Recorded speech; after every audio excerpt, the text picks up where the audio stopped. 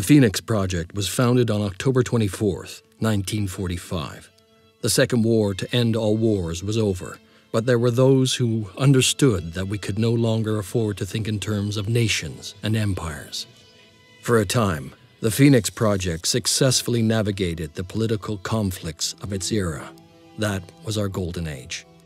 Phoenix Project operatives scoured the world for clues. We had bases in 24 countries. Even the heavens were not off limits. But out there, on the far side of the moon, began our downfall. The failure of the Phoenix 2 mission exposed us to our enemies in the UN.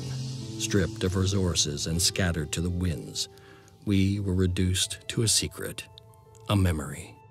When the Pandora virus woke up, we should have been the first line of defense.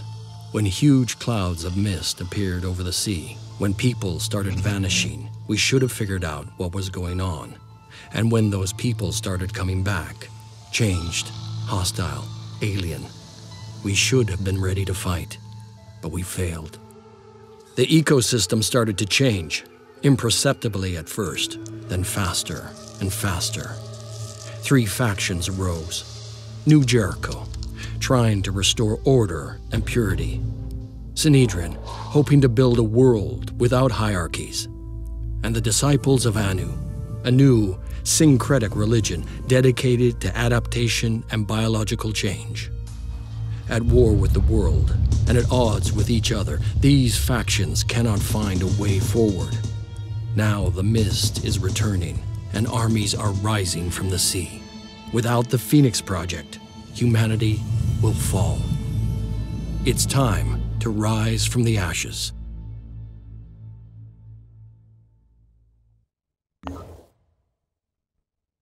Hello there and welcome back to our Let's Play of Phoenix Point. In the last video we covered the first 2 little missions of the tactical tutorial, and this time around we are dropping straight into the strategic view, the Geoscape. I will be going through the tutorial here as well. This one is actually quite brief, and then we'll be able to get into our first proper missions. So the Geoscape shows the world and all the locations and sites of interest. In the beginning, all we know about is our base Phoenix Point.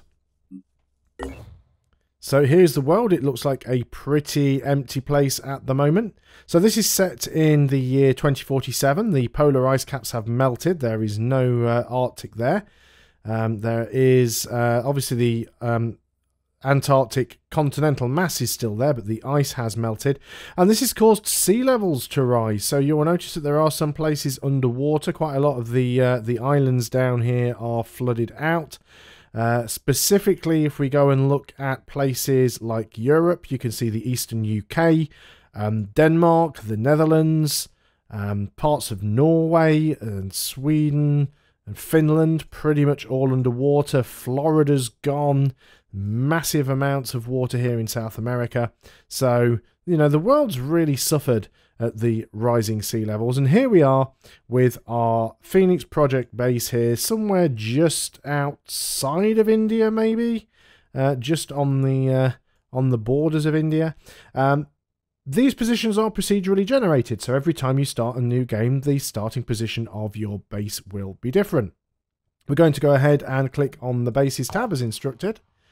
So Phoenix Bases, your base is your stronghold containing all facilities as well as vital resources such as food, materials and tech.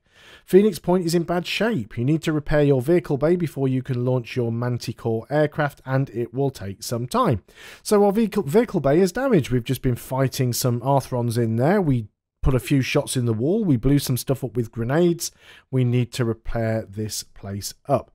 So we're going to go and select repair this facility. It is going to cost us some materials and some tech.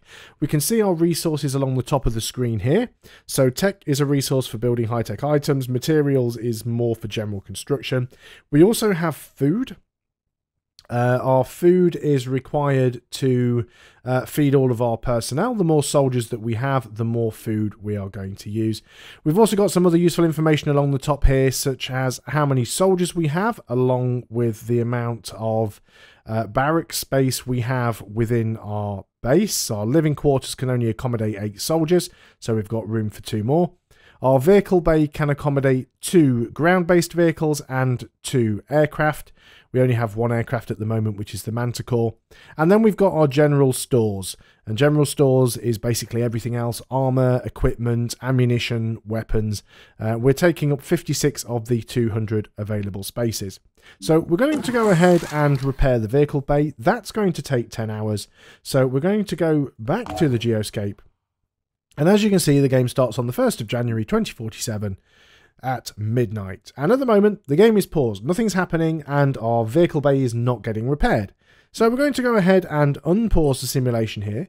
We can use these plus and minus buttons to increase and decrease the speed of the passage of time, but we'll leave it on default. And as you can see, after 10 hours, our vehicle bay is repaired. The Manticore is our aircraft for transporting soldiers and exploring the world. The aircraft's crew is shown in the action bar in the bottom of the screen using their soldier class icons. Send your Manticore to the unexplored site.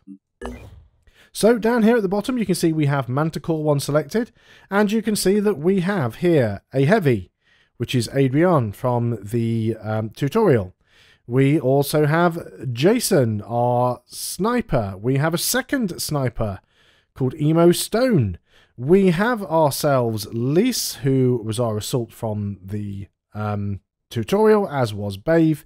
And we also have Leah Goodman, who is one of our other assaults. You may notice, if you are a soldier roster or signature edition customer, backer or higher, you may see your name pop up in this playthrough. Congratulations to you if you do. I will not be renaming anybody in this playthrough for quite a while, so you may just randomly find yourself appearing. Let's go ahead and move our Manticore over to this unexplored site. We're going to move over there. So as we tell the Manticore to move, it automatically unpauses the simulation. As you can see, it took us about 1 hour and 40 minutes to fly there. So it does take time to travel around the globe. Initially, all sites on the Geoscape are unexplored, marked with a question mark. You need at least 1 soldier on board an aircraft in order to explore. Exploration takes time, and you may get ambushed, so be on your guard. So now we're going to explore the site. So we click on it. We've got soldiers on board. We've got the aircraft sort of in orbit. So let's go ahead and explore. Again, the game will unpause while the exploration happens. And we have ourselves a mission. This is a scavenging site. This is a good place for us to gain some resources by eliminating all the enemies that are trying to claim the resources. So the enemies are going to try and destroy these crates. As you can see, they represent materials, food and tech. We want to try and wipe the enemy out before they can destroy too many of these. The more of these that survive, the more resources we get. The threat level is quite low. It's a daytime mission, and the enemy is Pandoran. The reason it tells us the enemy type is because Phoenix Point does also contain human non-player factions. There's New Jericho, Synedrion, the Disciples of Anu, along with some independent factions as well. And there will be many missions where you have to fight against those. So we're actually fighting the Pandora virus here, the Pandorans. So let's go in and start the mission.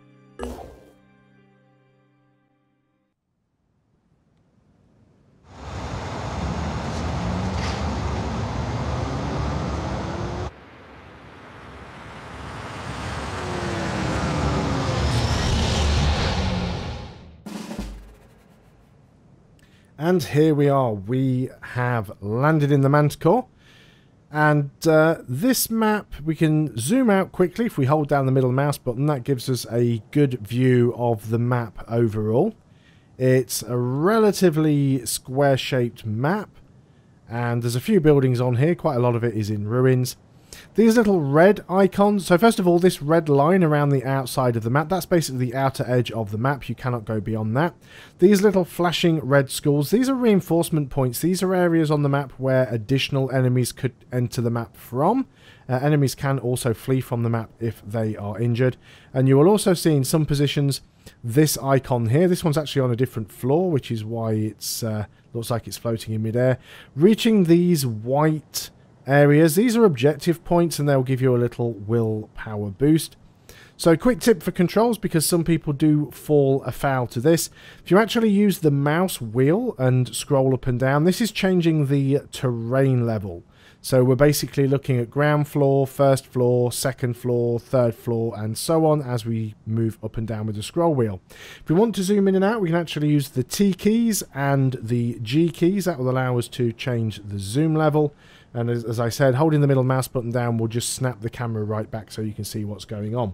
The Q and E buttons rotate the camera. You can turn on this free rotation in the interface options, otherwise it snaps to 90-degree angles. So we've started next to a crate, that's quite nice. We've also got some food and some materials right next to us. Now we can't actually do anything with these, we just need to protect them. Let's go ahead and move this sniper next to this crate as we've started right next to it. We might as well have a look and see if there's anything useful in there. So we have ourselves a Firebird sniper rifle magazine, and that's the Phoenix sniper rifle. If we have a look here, we are using the Phoenix SR, so the SR for sniper rifle. Now we do have one spare magazine for the sniper rifle. We're also carrying one spare magazine for our handgun. So ammunition in Phoenix Point is not infinite. You only have a limited number of shots with each weapon, and then you need to reload, and you can only reload for as many magazines as you have. And magazines have capacities as well, so this is a full magazine with 8 rounds. There is an assault rifle magazine here. We've also got some ammo for the Hell 2 cannon, and we've got a med kit. I'm going to go ahead and take the extra sniper rifle ammo. Be careful not to go above the encumbrance. One thing that you can actually do with the inventory. Let me just go ahead and close this now. So that will cost us 1 action point because we've taken that ammunition. If we have 2 soldiers next to each other, like these 2 guys here, and we open the inventory, and bear in mind, as we said before, opening the inventory doesn't actually cost an action point. But when you're standing next to another soldier, you can actually see their inventory. So you can actually swap items between soldiers. Quite useful if one of you picks something up, you can carry it for somebody else. Let's go and see if we can find our first enemies. We'll stick our head out a little bit with this sniper, see if we spot anything out here, and we didn't. I want to be careful because I want to try and leave myself with enough action points to take a shot if we do spot an enemy. Can't see anything here. Let's go ahead and pop on an overwatch. We'll use quite a wide cone. You can watch in that direction. We could even do the same thing with our sniper if we wanted to. And let's go ahead and have a little bit of a look around this side of the map, just to see if we can uncover anything. Doesn't look like there's anything around here. We've got these guys kind of all squished up in the corner, so let's get them moved forwards a little. I think we might be safe moving one in there. This is our heavy anyway, so he's got quite a bit of armor. He's quite tough. We've got Bave over here, who's another one of our assaults. Let's go ahead and put Bave in this low cover. And we will, again, let's just do a few overwatches. We don't know where any of the enemies are yet. We haven't spotted them. So they literally could come from anywhere at this point. Let's go ahead and put you onto standby. Let's put you onto standby because you don't really have enough action points to do anything. And then we have Lise. Let's move Lise. Probably not behind the exploding barrel, but let's go ahead and get you into some cover over here. Of course, cover is going to be directional to an extent, so not knowing where the enemies are coming from makes it difficult to put yourself in the right cover. And there we can see our first Pandoran and our second. So we've got a Crabman Brawler, so these guys are melee. We've got 2 of them are melee. Oh, we've spotted one over here. And we actually got a kill from one of our Overwatch shots. Brilliant. So that's alerted this guy to our position. He knows where we are now. He's deployed his shield. He did take a willpower loss because one of his comrades has been killed. Now we can see this red marker over here. That means we've heard something. So this crate has lost some health. There was a creature over here attacking it. It might have been this one or it might be a different one. That just indicates that something happened there out of sight. Let's go ahead and see if we can take that guy out. Our best chance is probably with our sniper. So let's go ahead and move Canebrake forwards a little bit here. And we'll see if we've got a shot on this thing.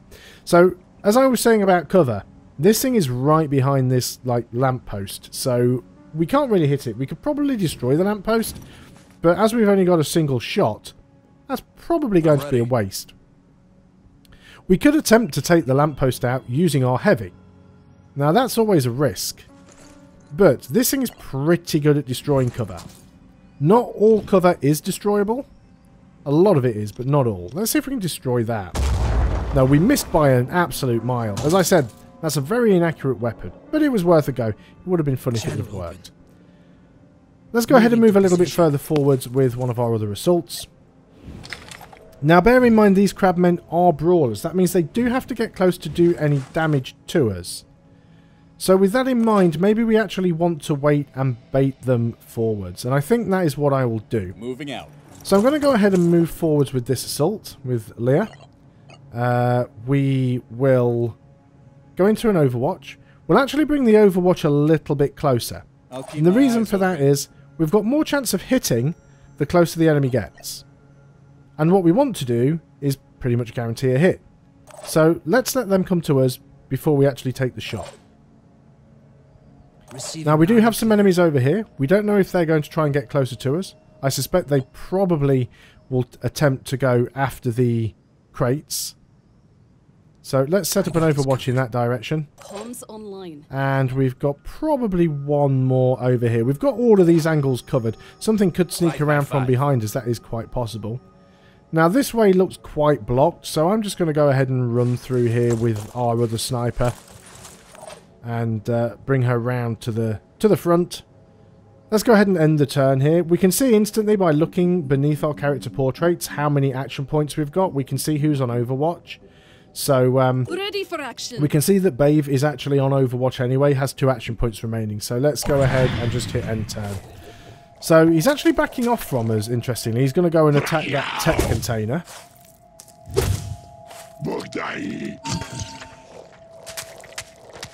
Now that makes him a more risky target for me to attack, because I could actually damage the container myself if my shots go astray.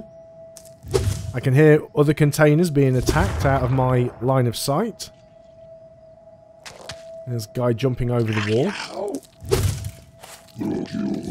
So this container's getting pretty wrecked. Okay, let's see if we can start clearing these things up. We could try moving a little bit further forwards with the sniper.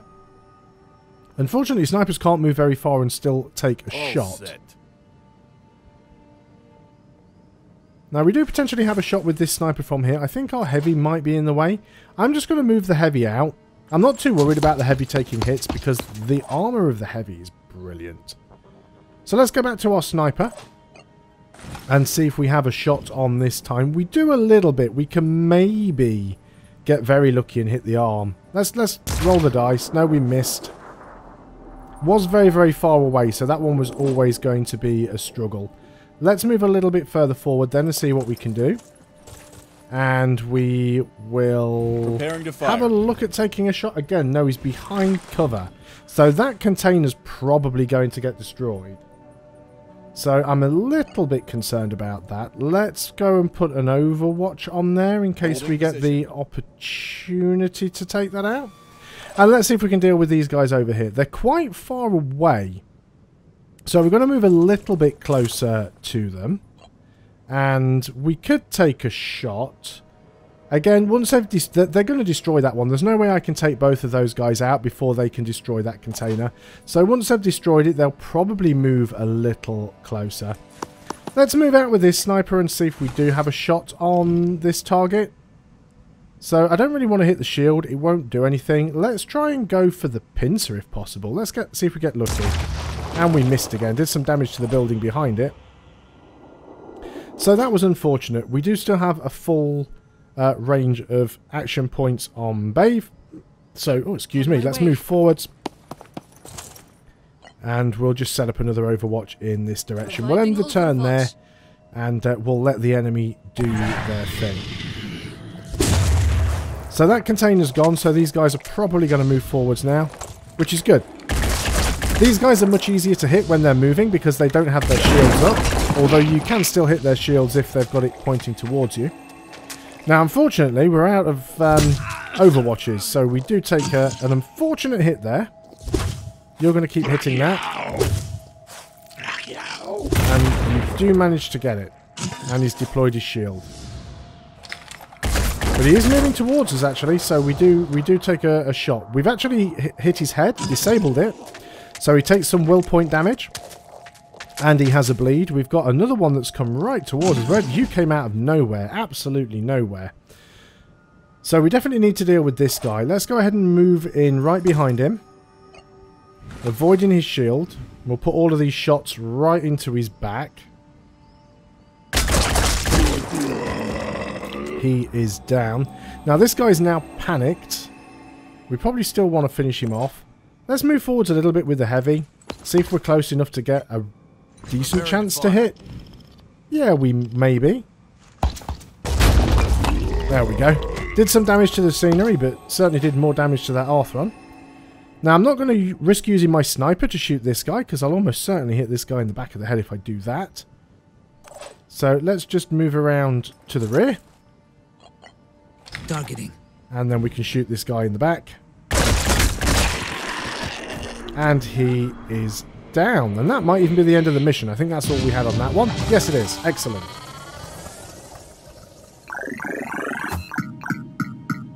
No level ups for anybody on this particular mission. Lise, unfortunately, did pick up an injury. And we gain ourselves some more skill points. Let's hop back over to the Geoscape. So the scavenging site is cleared. All surviving crates have been recovered and resources transferred to our stores. So even though you can actually loot crates that you find on the battlefield, at the end of a mission, if you kill all of the enemies, and assuming you don't just evac mid-mission, if you clear the area, you will automatically recover everything that is on the map. This can also include equipment that is dropped by dead enemies and fallen allies. So it looks like there was only the one crate on that mission. We did pick up the med kit. We picked up the Hell 2 cannon magazine. Looks like we're missing the weapon there for some reason. I shall have a look into that. But we've got ourselves some new equipment. So this tells us a little bit about mission rewards and fatigue. On completing a mission, all gathered items and resources are added to our overall supplies. Soldiers get fatigued during battle, losing 1 stamina point per turn and a maximum of 10 per battle. When stamina falls below 20%, a soldier will suffer an action point penalty in the next battle. Your soldiers will recover stamina and health while resting at a base, as long as the base has a functioning living quarters that allows you to recover stamina, and medical bay that allows you to recover health. So essentially, every mission you go on, you will lose stamina up to a maximum of 10. But if you complete the mission more quickly, you won't lose as much stamina, you won't need to return to base as often to recover.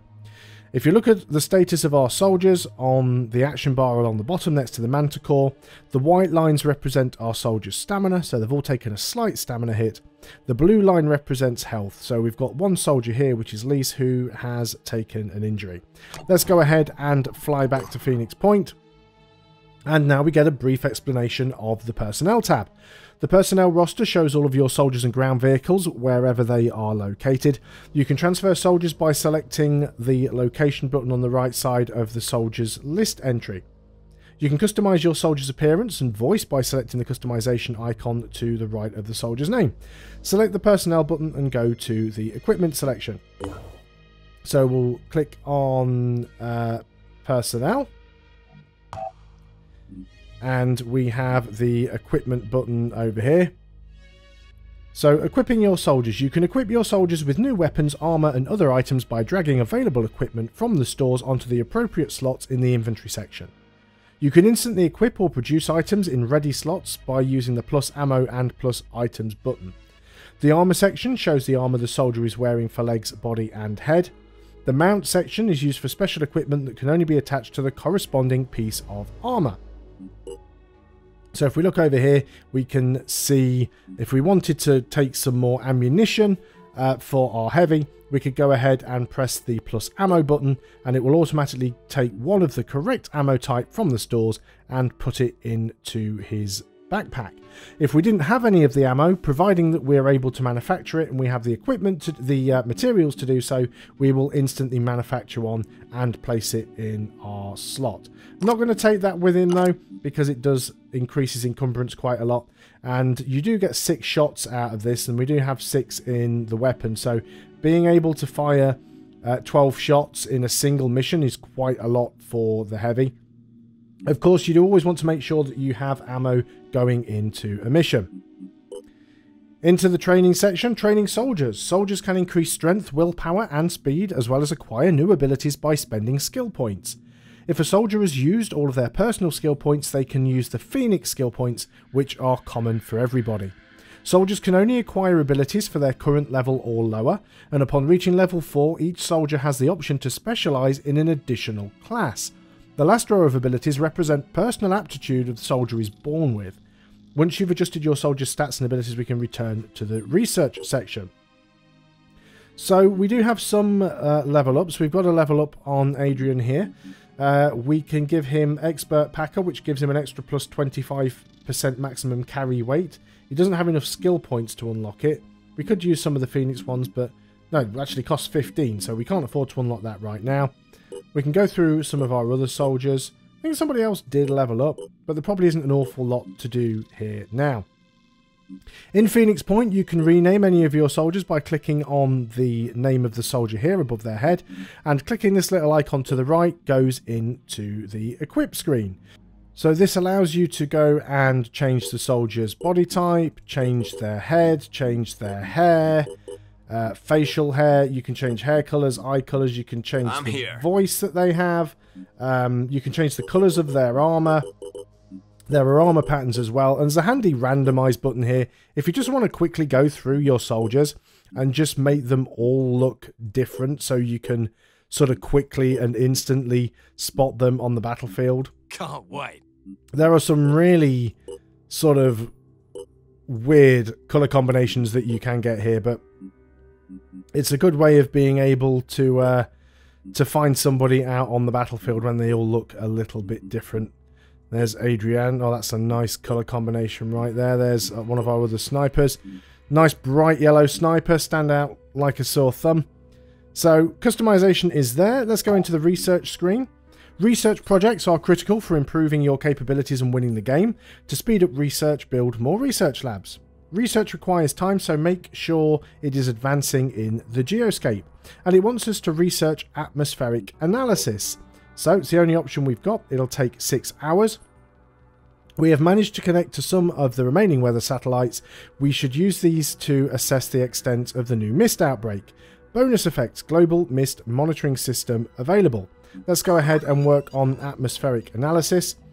We need to go back to the Geoscape here, and we need to advance time so we can complete that research. And at the same time, we're actually recovering our stamina down here. Reprogramming of our satellite systems have revealed the extent of the new mist outbreak.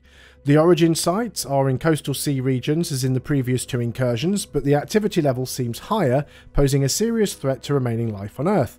Havens core within the mist will be at risk of attack, so we should explore mist-covered regions thoroughly and defend any havens trapped within them. Our Geoscape monitoring systems have been updated with the current mist coverage. The mist represents the progression of the Pandora virus as it spreads throughout the globe. The Pandoran mutations will attempt to build colonies on areas of land covered by the mist, which will then attack nearby havens. To meet this threat, you will need to produce equipment. Select the manufacturing button. So we can see the mist down here on the coast. If we go to the manufacturing button, weapons, vehicles and armour are manufactured by fabrication plants, provided the required research has been developed and there are enough resources available. Items take varying amounts of time to produce. To speed up the process, build more fabrication plants. And it wants us to manufacture a medkit, so we can just go ahead and do that. We have ourselves an extra medkit. Satellite uplink. Satellite uplinks allow area scans to be initiated, revealing new sites of interest. The more uplinks there are available, the more simultaneous scans can be performed. An area scan can only be performed by an aircraft centered on its location. The scanning zone will expand over time, revealing new sites. So we want to perform an area scan. We can do that by clicking this button down here next to the Manticore, or we can actually click on the point of interest that we are in orbit of. We're going to go ahead and do an area scan. We will need to unpause the game to allow that to continue.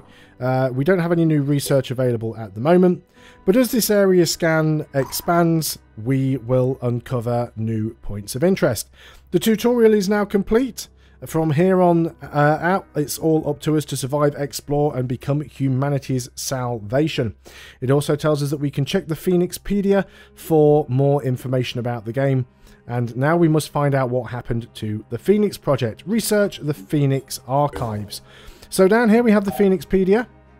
This will give us a guide to the game, explaining many of the game's mechanics and intricacies. We also have a list of all of the research that we've completed. There's a tab here for the enemies that we've researched, which we haven't done yet.